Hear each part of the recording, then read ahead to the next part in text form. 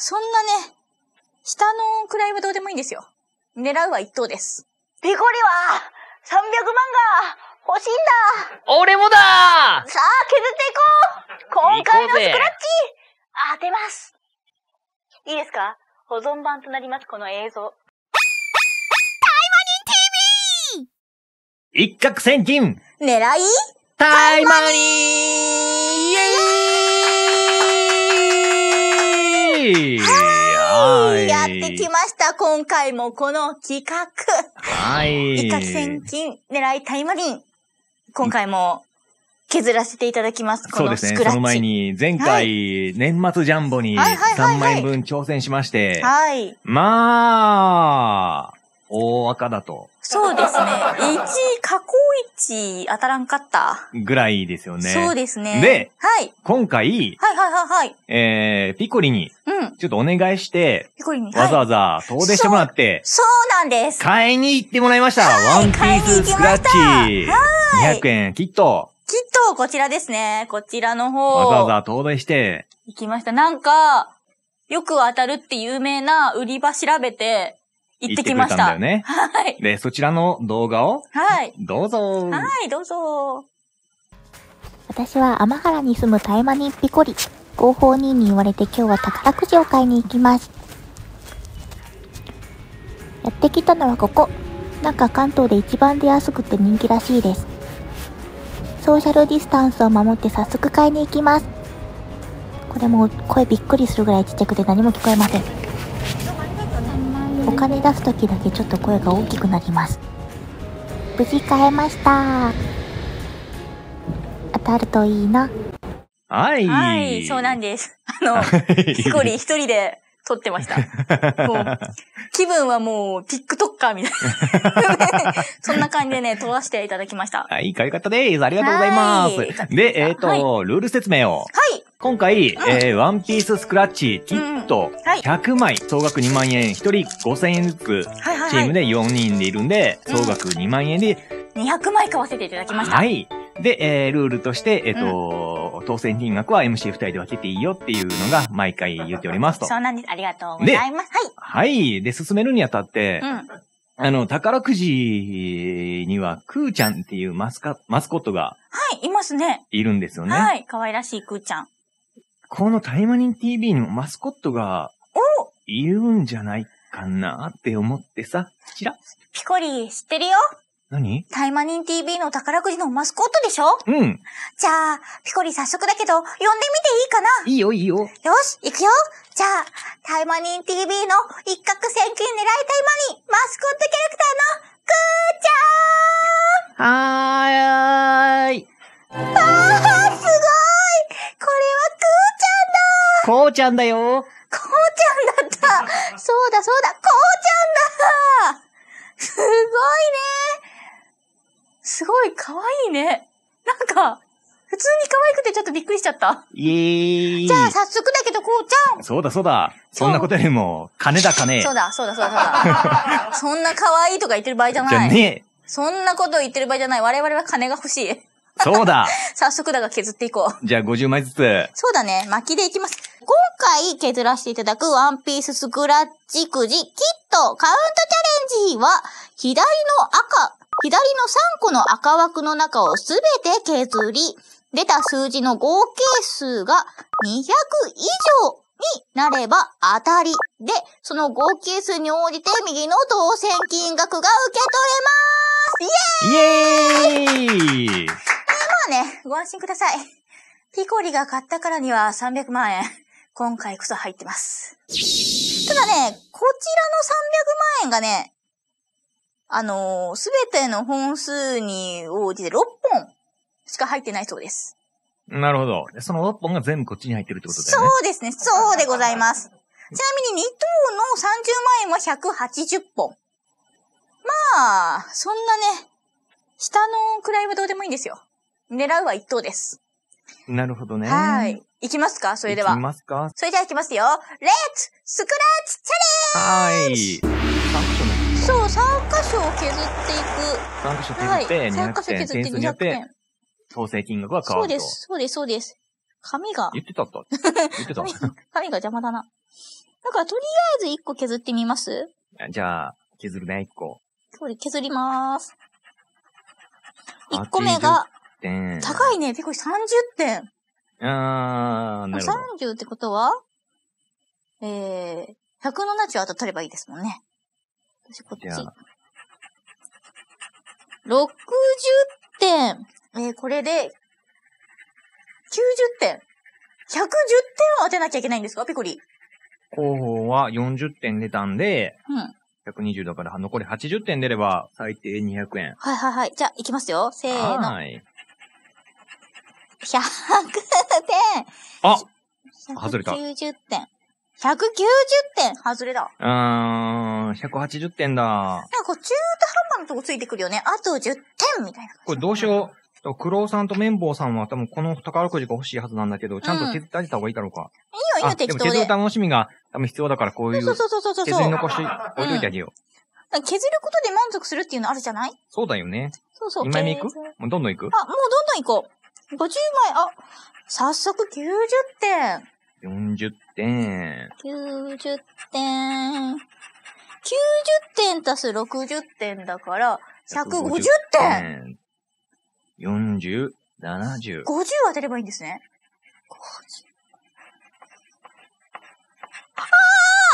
見てー！だったらー！合ってますよね。合ってる！300円でーす！違う、間違えた。200円でーす！候補も当たった今に当たった今にダブルでおめでたいまにおめでたいまに200円。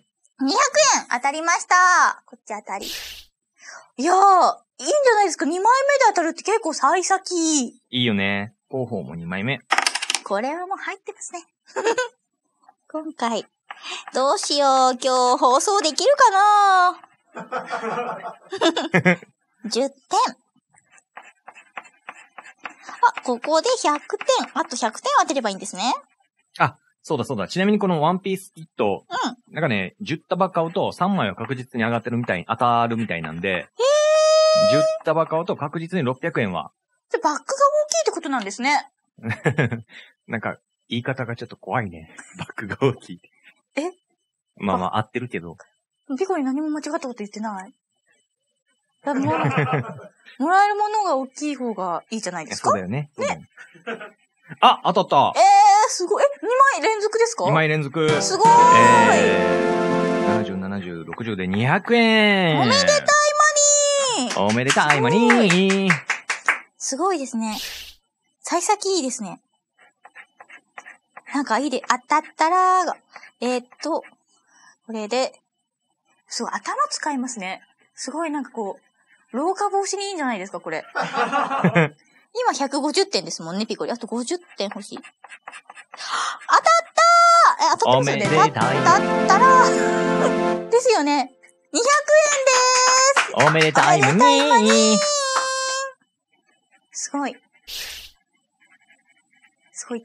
ちっちゃい子にもいいんじゃないですか、これ。計算みたいな。算数の。だってお金がもらえるって思って足し算って覚えれなくないですか？これとこれとこれにさせて200になったらお金もらえるんだよ。100だ！早速100だ。次は外れた。70だ！ってことは30が来ればいいってこと？ 30 って言ったらもう楽ちんな数字じゃないですか？思いますよね。さあ、見ていきましょう。10だそう、来るんですね。これが宝くじの罠ですね。なんか1000円とか当てたいですよね。そうなんだよな。狙いは300なんですけど、早速100が来ました。見てください。180です。さっきの30より10少ない。20当てればいい。20って当たるんじゃないですか？当たると思いますよね。やってみますか？いきますか？いきます。誰に聞いてる？ 100! 違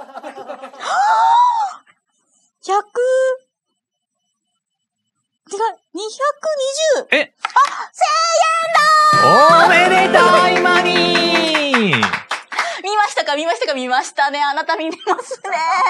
目撃者ですよ。1000円です。はい。1000円。やった。200円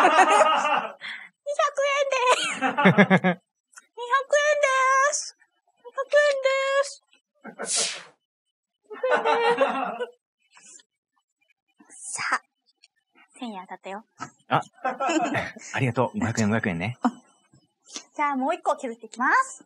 3枚削って1200円って、じゃあ1400円って、そこそこ、もう、結構取り戻していいんじゃない？いいですね。行きましょう。この調子で。やっていこう。やっぱ、ひこりがさ、当たった今におめでたいまに200円当たった今にでーす。おめでたいまにさ、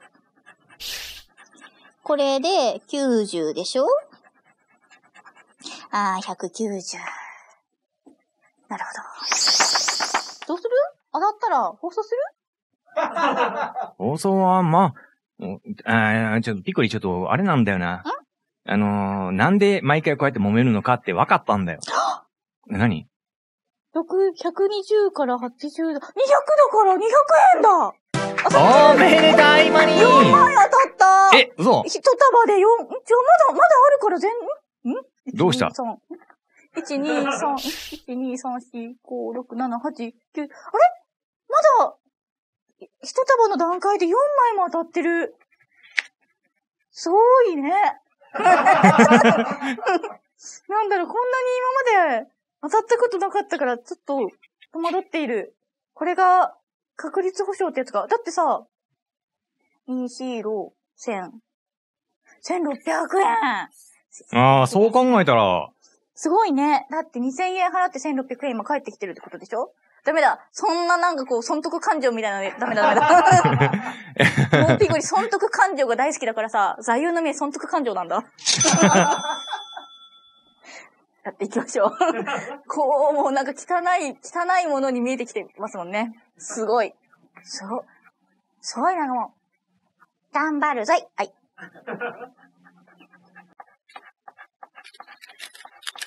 70。170。さあ、このパターンでございます。30、来るでしょうか。ご覧ください。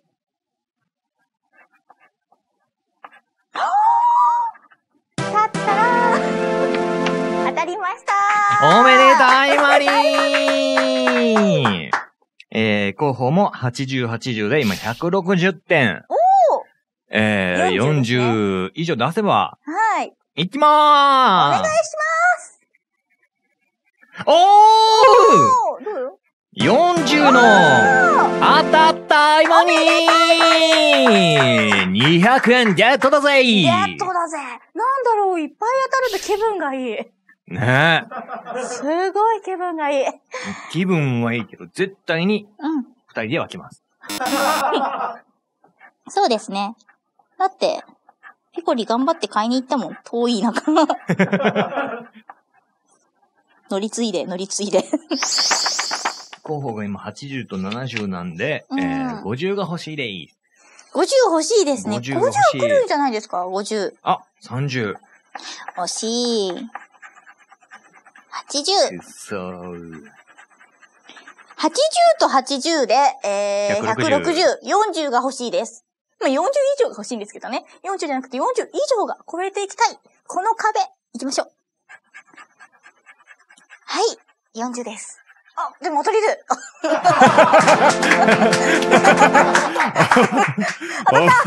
おめでたいまに当たりだ。そうだ。当たりましたなんか200円ぐらいじゃ感動しなくなってきた。これが人間の欲というものですね。ダメだな。ちょっとこう、心を清らかに削っていきます？そうですね。はい。OK です。70、30で、100が出れば。当たった！おめでたいいくら？70、30、100の5等200円だ！おめでたいありがたいのに60と20、6と2、80。80、180。ついつい指使っちゃうんだよね。すごいなぁ。なんか、出てる快感があるから、当たってるように錯覚してしまうこの、削り。でも1000円当たるっていいな。ねえ、1000円、楽しい。でもなんか欲しいのは3等以上。1万円からだよね。うん、でもダメ。そんな汚い心だと当たらない。なんでこう。ねえ、紅茶。いい足してるやないけ。やめてください。やないか。かわいいな。でも、こうちゃん、今、90と80であと30出せば、200円は確実に5等は 100% 当たる。当たるんじゃないですか？いきまーす。はい。30っていうことは、5等100、200円だ。そしてピコリも200円です。おめでたいまに。おめでたいまに。当たった。なんか、当たってる感、すごいあるね。すごいね。10束に3枚当たるって。すごい、いいね。ね。いいね。190と100、わかんなくなってしまった。9足す8が17だから、30くればいいんですね。この時間です。30。いきますね。いいですか？ご覧あれ。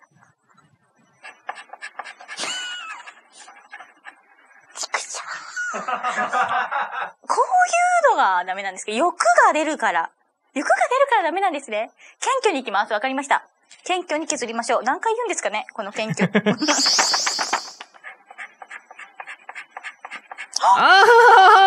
20、170度、20で190。最悪だー。80と70で150、90。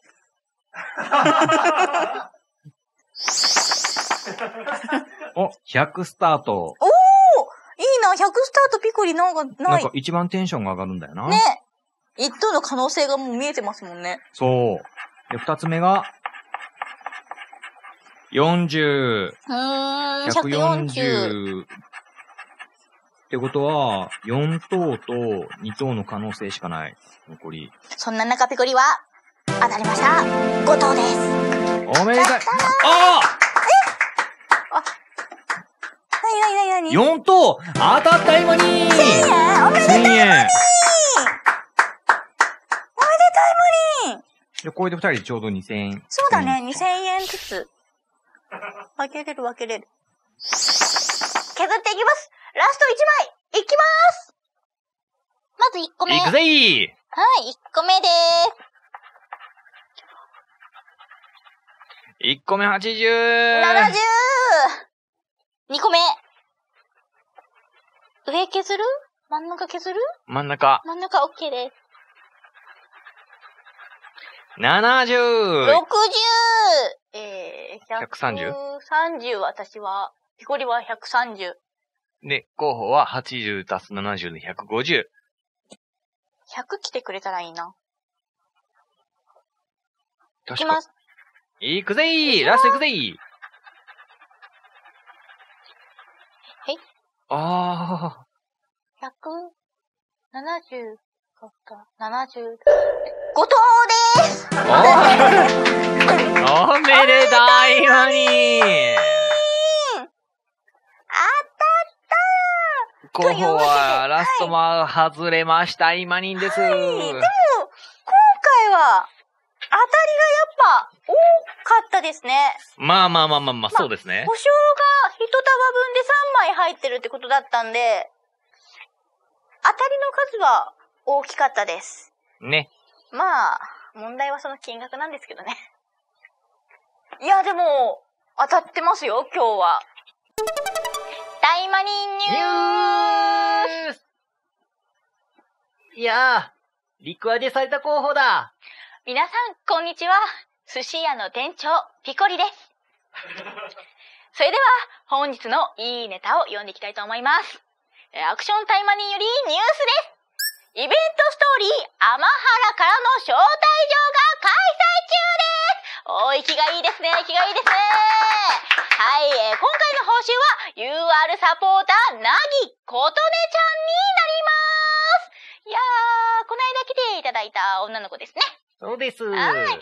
こちらピックアップガチャでは、UR サポーターの猪倉涼花ちゃんがピックアップ。猪倉涼花ちゃんも対魔忍 TV に今後出演予定ですので、楽しみにしていてくださいね。はい。息がいい、息がいい。さらに息が良くなった新鮮ですね。新鮮情報をお届けしておりますよ。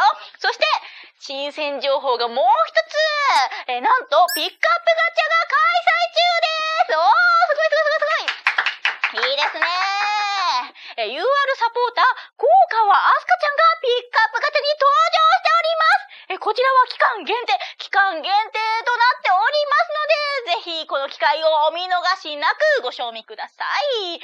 そしてですね、ほら、ちょっと息が弱くなったかなはい。息が戻ってきたところで、皆さんお待ちかねの対魔忍 RPG プレゼントのコーナーです。イエーイすごいよく飛び跳ねる、ご覧のプレゼントコードですね。はい。マーメイド。こちら、人魚の息づくりでございます。マーメイド。ご覧のね、マーメイドを入力していただくと、大魔石を3つ、プレゼントいたします。プレゼント期間は本日から2021年2月22日23時59分、にゃんにゃんにゃんですね、までとなっておりますので、忘れずに皆さん、ゲットしてくださいね。プレゼントコードの入力方法は説明欄をご覧ください。ということで、はい、あれです。競り始めます。はい、まず1万円から始めます。1万円。1万5000。これ以上ないですか ?1万6000。1万6000。1万6000来ました。もっとないですか 2万。2万来ました。2万。3万。3万。3.5。3万5千来ました。5や5。5万来ました。以上ですかはい。5万円で落札です。それでは、5万円のお寿司、ご賞味ください。以上、対魔忍ニュースでした。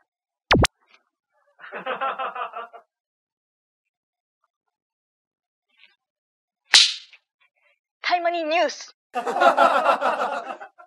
結果発表イエーイはい、今回はですね、ワンピーススクラッチくじキットを削らせていただきまして、こちらの宝くじ自体がですね、最低保証が、一束につき3枚当たりが入っているということで、600円は絶対当たるっていうやつだったんですが、はい。なかなか当たりが多かった印象ですね。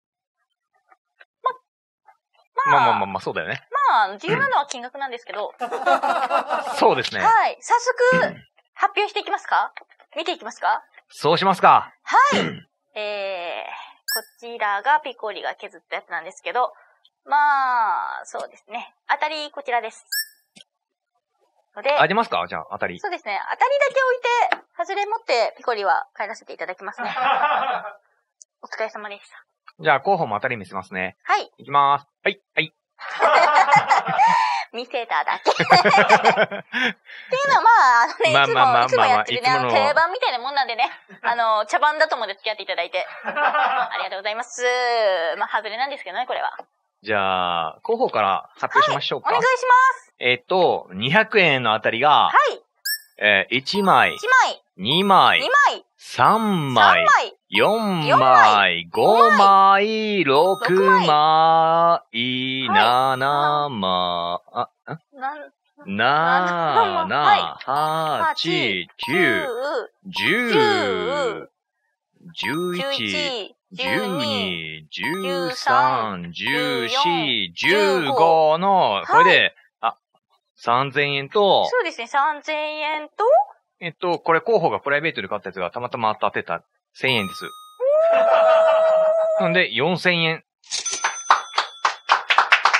おめでたいマニー。ありがたいマニー。ガチですね。ガチで出してきましたね、今回。ですよね。そう。なんのひねりもなく、素直に。じゃあ、ピコリいきますね。そうですね。200円の5等のあたりが1枚、2枚、3枚、4枚、5枚、6枚、7枚、8枚、10枚、10枚、11枚、12枚、13枚、14枚、15枚。はい、200円が15枚です。に対して、1000円。じゃあ1000円が1枚。あ、ってことは、候補と同じ3000円？そう。そうか。そうだよ。だから、最初に、10枚の束から選んで、みたいなやつあったけど、そうか。あの時点でもしかしたら、まあ、ここでの差はついてたのかもしれないけど、ぴったり3000円で分けれた。そう。これ、こうしよう。これはもう我々で取っとこう。そうだね。どうしよう。仲良くだって分けれるもんね。分けれた。これで。喧嘩せずに。というわけで、じゃあ、次回はね。ちょっと待って、でもさ、ね、今回、なぜ素直に出したか。なんか、ちょっと、いい場所に行っても当たらないんやと思って。で、思ったの、ピコリも。だって。ちょっと一回反省会しよう。ガチで、反省会開きまーす。学級会です。いいですか？皆さんちゃんと参加してください。そこの女子、会話しないでください。いきますよ。今回、宝くじがなかなか当たらなかったということで、はい。戦略を立てよう。ということをね、話し合いましたよね。前回の学級会で。はい。いいですか？で、今回、その学級会で出た意見で、当たると有名なところで買ってみましょう。そうなりました。はい。で、広報の方も単独で、こうちゃんっていうマスコットキャラクターを作りました。そうです。ピコリもネットで調べて、関東で、よく当たりやすいっていう縁起のいい宝くじ売り場を調べました。わざわざね。わざわざ調べて。行ってくれたんです。はい、行きました。動画まで撮って。知ってます？歩きながらずっとこうですよ。こうやって、タッタッタッで。宝くじの看板をドゥドゥドゥドゥって。一人ですよ。一人でドゥーってやって、買いに行きました。はい。もうこれ一人で作りました。そう。買ったら太鼓叩いてね、みたいなとこあったんで、ドーンで。私も机を叩いてます。叩きました。結果です。8000円です。2万円かけて、はい。8000円。8000円です。半分も取れない。いいところに行ったら外れるもんは外れるし。そうですね。こうちゃん作ったところで外れるもんは外れるんですよ。そうですね。これちょっと、神頼みをもうちょっと増やすか。滝行でもしますか？滝行しますか？滝行して変わりますかね。対魔忍 TV 的な滝行を、ちょっと、まず、考えるなりなんなりやって、やるかどうかわかんないけど、どっちでもいいですよ。私は金が欲しいんです。同感です。これ、ちょっとまた考えて、神社に行くか、そうですね。滝行をするか、はい。当たるまでにできることいろいろやってみます？そうしよう。何があるんだろう。パワーストーンみたいなの買います？いや、勝ったところでいか。それダメだ。次回はね、またさらに勉強して、パワーアップして帰ってきます。そうしますか。そうっすよね。そうしましょう。はい、というわけで。ちょっと待って。いきますよ。はい。二人は、せーの、お金、大好き！次回も絶対当てたいですね。当てたいまにー！はい。それでは次回も、せーの、会いたいまにー！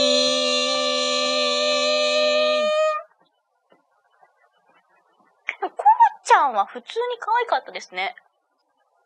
この番組はご覧のスポンサーの提供でお送りしました。ネクストタイマニンズヒ招待状。招待状受け取ったかい？もちろんだよ、広報に。歌での開始だ！パーティーの開催だ！タイマニンを知らなくても楽しめるチャンネル、タイマニン TV。チャンネル登録と動画にいいねをお願いします。